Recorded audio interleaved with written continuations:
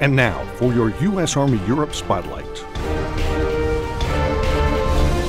Soldiers from the 12th Combat Aviation Brigade based in ANSBACH, Germany, along with members of the Royal Netherlands Army, trained together on air assault operations.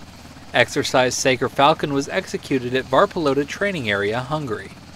Anytime that we deploy together to different regions of the world, it's critical that we understand common operating procedures and that we're able to integrate forces so that we can accomplish common objectives. Dutch Army participants practiced U.S. rapid insertion and air assault operations, with help from U.S. Army UH-60 Black Hawk helicopters. The two-week event was designed not only to build and strengthen interoperability, but to train and validate the Royal Netherlands Army Air Mobile Brigade as a future NATO immediate response force.